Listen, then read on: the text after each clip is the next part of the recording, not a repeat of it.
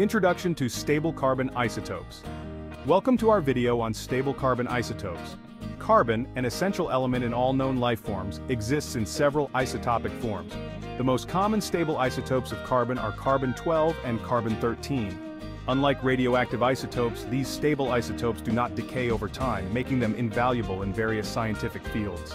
Applications in environmental science. Stable carbon isotopes play a crucial role in environmental science. By analyzing the ratios of carbon-12 and carbon-13 in soil, water, and plant samples, scientists can track carbon cycles, study climate change, and understand plant and soil interactions. These isotopic analyses provide insights into past and present environmental conditions. Applications in archaeology. In archaeology, stable carbon isotopes help unravel the diets and agricultural practices of ancient civilizations.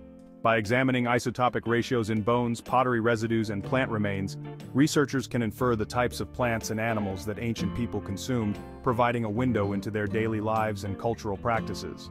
Applications in medicine and biology.